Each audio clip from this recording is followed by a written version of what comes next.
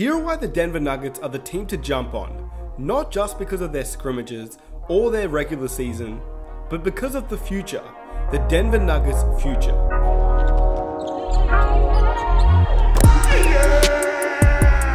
The Denver Nuggets are one of the most unique teams in the entire NBA.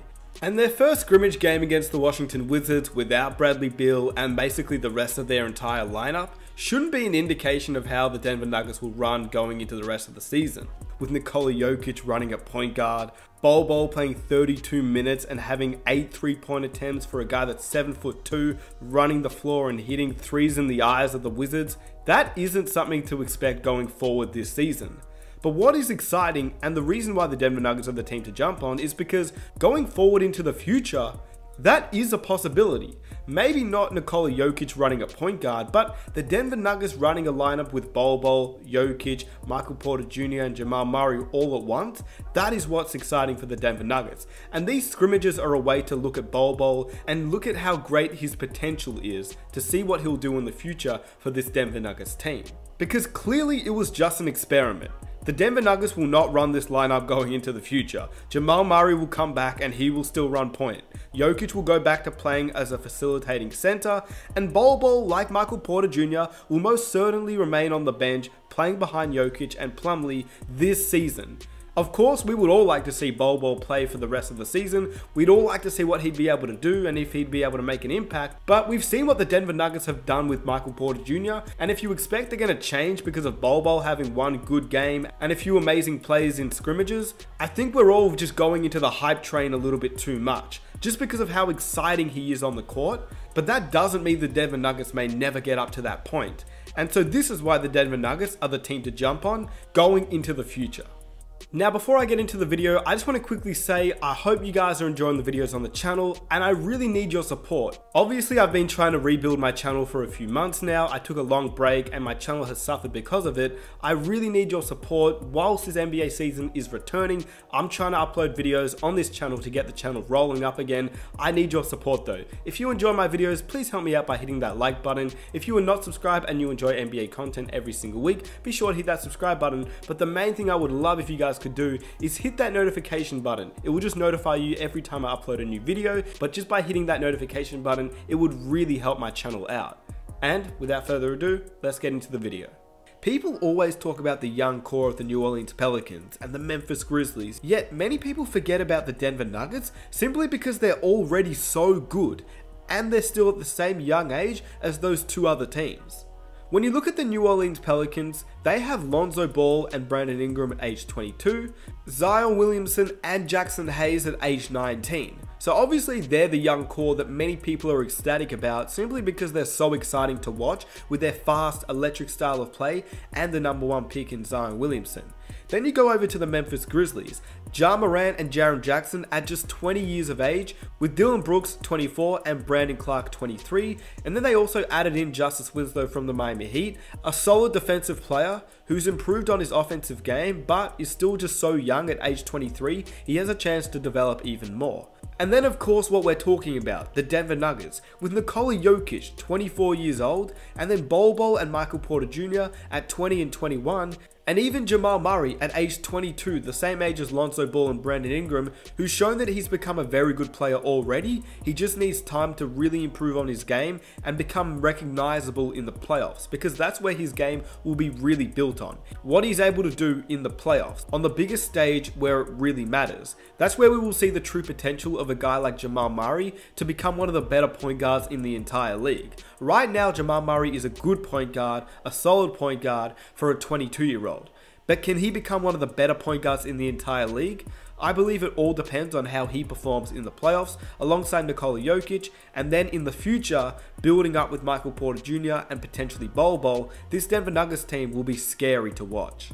The one thing that separates the Denver Nuggets from the other two teams is that they're going to have playoff experience. not only in the first round, but probably in the late stages of the Western Conference semi-finals or conference finals. They also have a max spot after this season as well. Once they lose Paul Millsap's $30 million contract and Mason Plumlee's $14 million contract, that opens up $44 million with those two players alone off the books. And they may be able to acquire someone this year in free agency or in next year's free agency, or even look for a trade to acquire a star player or an all-star player with the assets they currently have on the bench, because that would make the Denver Nuggets an even better team with so much potential in the future.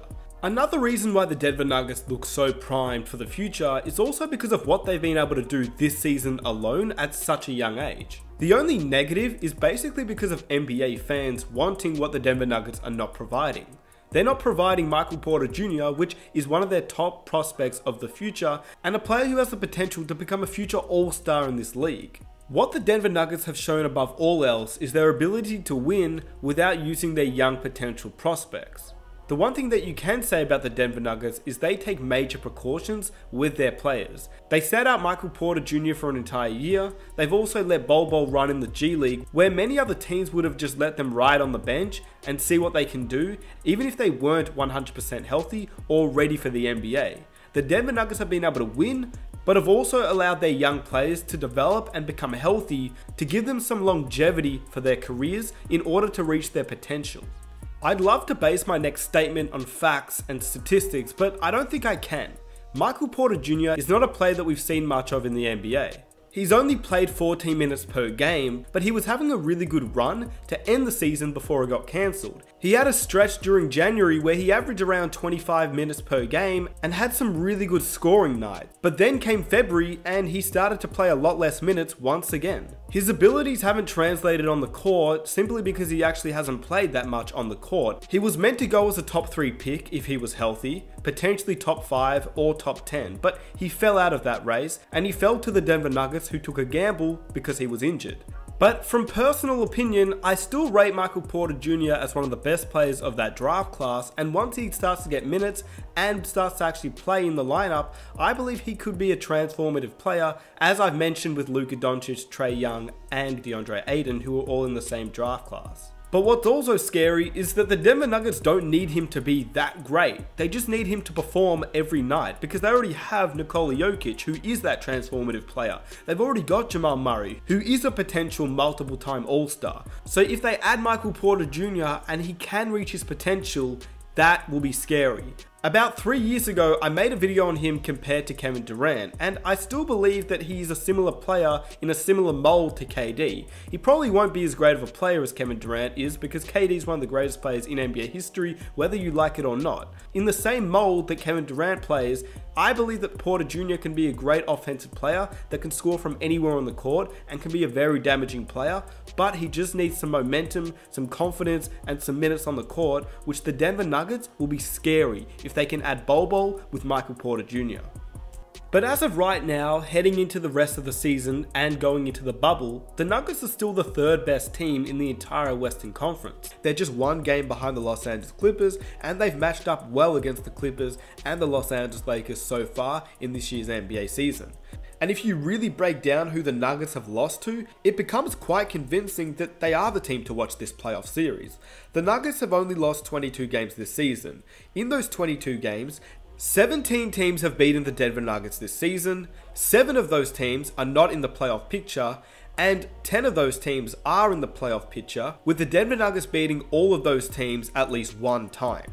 They've lost to the Dallas Mavericks twice, the Lakers twice, the Boston Celtics once, the Brooklyn Nets once, the 76ers once, the Houston Rockets twice, the Memphis Grizzlies once, the Thunder once, and the Clippers once, and the Indiana Pacers once. And surprisingly, they've had the most trouble against some of the teams that are not in the playoffs, such as the Cleveland Cavaliers, who they failed to beat, and the New Orleans Pelicans, who they're 1-2 against. To end off the regular season, they still have to match up against the Dallas Mavericks, the Lakers, the Oklahoma City Thunder, and the Clippers, which will be very exciting, as they have the chance to tie up the season series against the Dallas Mavericks, the Los Angeles Lakers, and a chance to win the season series against the Oklahoma City Thunder and the Los Angeles Clippers. But if you eliminate all the teams from the Eastern Conference, then you only have a few teams from the West.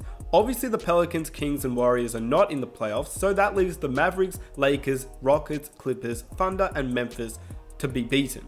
Now in a playoff series, it doesn't look great that they've only beaten the Dallas Mavericks once and they've lost twice, the Lakers once and lost twice. The Rockets are an interesting team because the Rockets have done the opposite of what Denver's done during these scrimmages, as Denver's gone ridiculously tall and the Rockets have gone really small. But you would expect that the Denver Nuggets could beat the Memphis Grizzlies and the Oklahoma City Thunder if they do match up against those teams in the playoffs, which leaves the Clippers, Lakers and Mavericks, which is why the end of the regular season will be very interesting to watch, as they have a game against all three of those teams before reaching the playoffs.